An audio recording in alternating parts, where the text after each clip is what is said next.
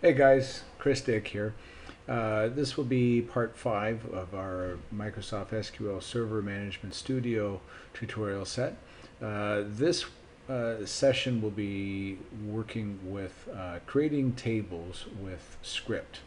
Um, we're going to get started I'm going to show you what Microsoft SQL Server Management Studio does when you display the code behind the tables that you've created. What you're going to see is that it's a little bit confusing. There's also an error there that we're not sure of, and it kind of looks a little disorganized. Now, it's machine languagely, let's call it. The machine would know what it says, but with all the brackets and everything, it gets a little bit hard to follow. So what we're going to do is work on our own create table script.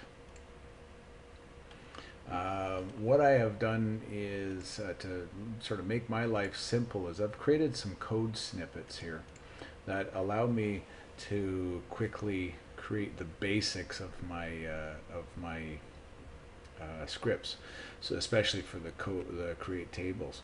In this case, we're going to be creating a table called email addresses.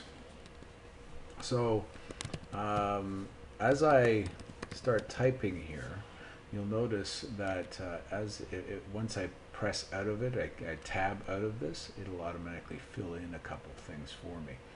So I'm going to just call this email addresses. You notice I've got this 3 S's. I'm not going to worry about the ES at the end.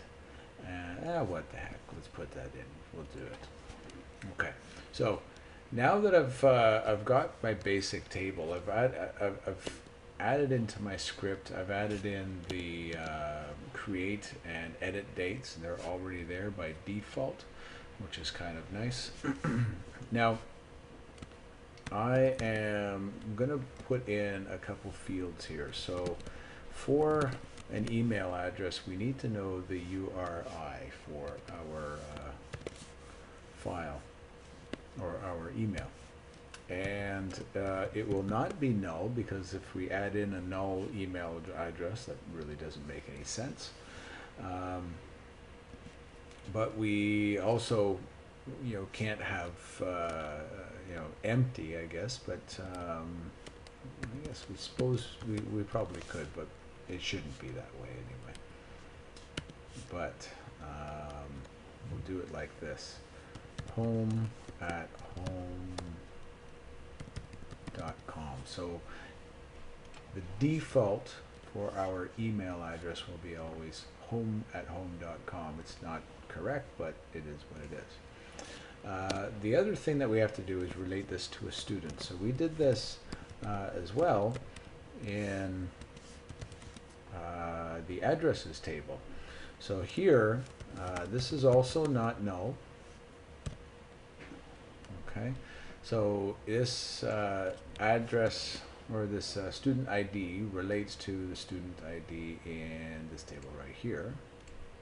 Right, same as we had before. Okay. Now, we're going to create our table right now, and we do that by just simply clicking the execute button. Okay, so over here, if we refresh our table, we have our new table sitting there. If I go into design view, all right, we should be able to see everything should look the way it's supposed to be.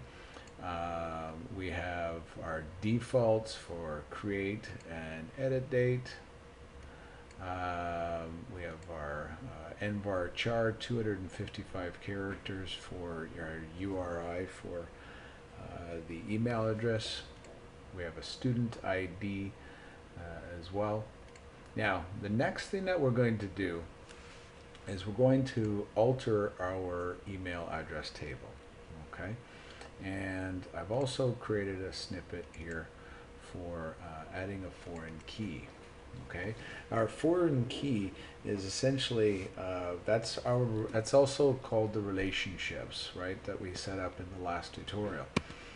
We are going to alter our email addresses table.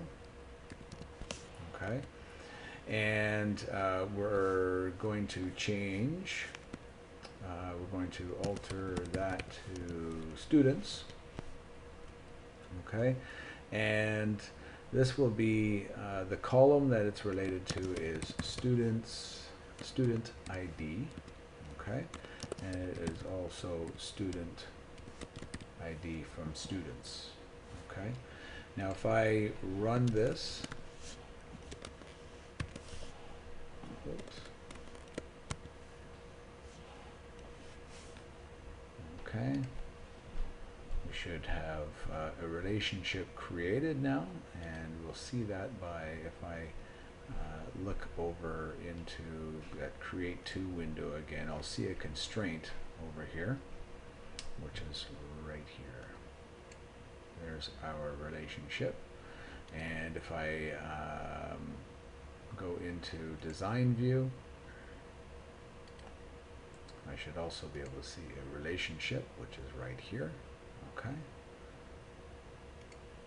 and that's it. That's how we create a table with script in Microsoft SQL Server Management Studio. Thanks for watching, guys. Remember to like and share, and we'll catch you in the next tutorial.